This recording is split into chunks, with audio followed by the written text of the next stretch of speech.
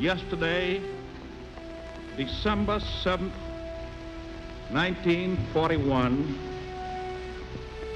a date which will live in infamy. The United States of America was suddenly and deliberately attacked by naval and air forces of the Empire of Japan. The facts of yesterday and today speak for themselves.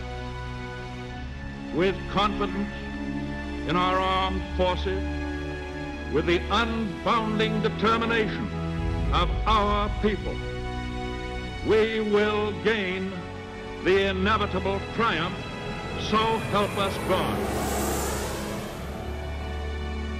I ask that the Congress declare that since the unprovoked and dastardly attack by Japan on Sunday, December 7th, 1941, a state of war has existed between the United States and the Japanese Empire.